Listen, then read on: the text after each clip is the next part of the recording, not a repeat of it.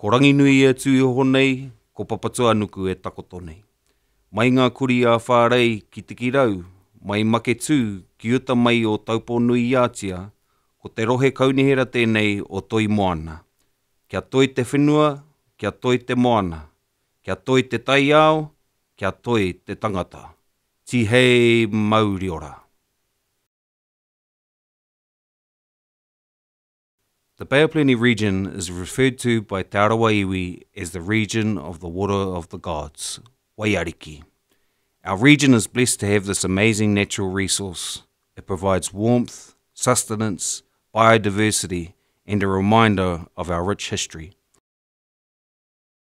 As such, we must manage this resource with respect for today, tomorrow, and the future of our region.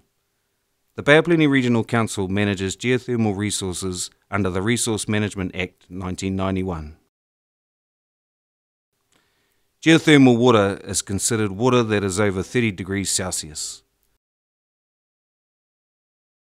Most of New Zealand's geothermal resources are in the Taupo volcanic zone, which falls within the Bay of Plenty and Waikato regions. The values of the region's geothermal systems and the way we manage them vary from system to system. This short video shows the context of geothermal in the Bay of Plenty region. There are 12 major geothermal systems in the Bay of Plenty.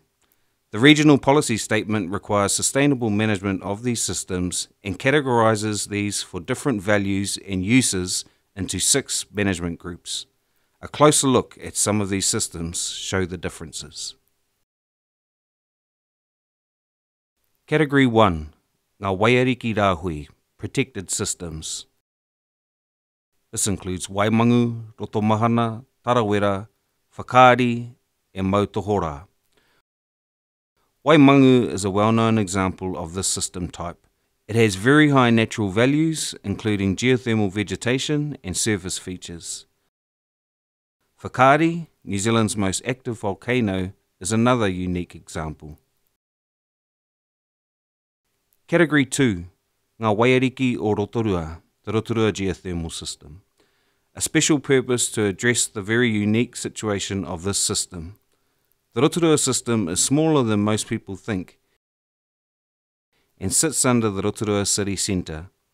Its 1800 geothermal surface features have high cultural and natural values and include some of New Zealand's last remaining geysers.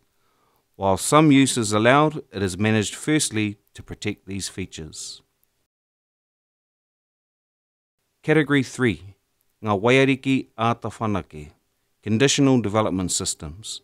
These include Tāheke, Tikitere Ruahine, Rotokawa, Mokoia Island, and Rotomā Tikorangi. Conditional development systems have potential for development provided effects, especially on surface features, are carefully managed. Not much is known about these systems, and most are on private Māori land. Category 4. Ngā Waiariki Whanake, Geothermal Development Systems. Lake Rotoiti, Rotomā, Puhipuhi, and Kawerau. Development systems have few surface features. Only Kawerau has been developed to date, including for electricity generation and industrial direct heat, such as timber drying and treatment of pulp. Category 5. Ngā Waiariki Mahana, Low Temperature Systems. Tuhua, Tauranga, Mount Maunganui, Pāpāmoa, Maketu, Awakeri, Pukehinau, and Manaoho.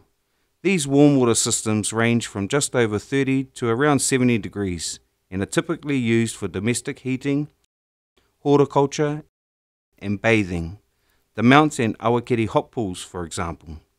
The Tauranga system, the largest of these low temperature systems, includes part of a large freshwater aquifer with localised warm areas. Category 6. Ngā Waiariki e Rangahaua Tonutia, Research Systems. These are systems we don't yet know of or know enough about.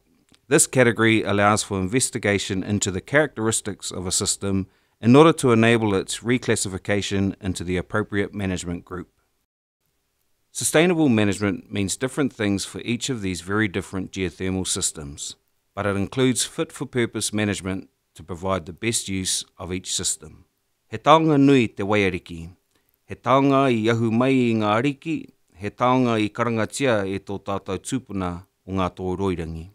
Kia kahara tātou te tiaki, kia tū tōna Māori, kia toi te Māori ora, kia tātou katoa.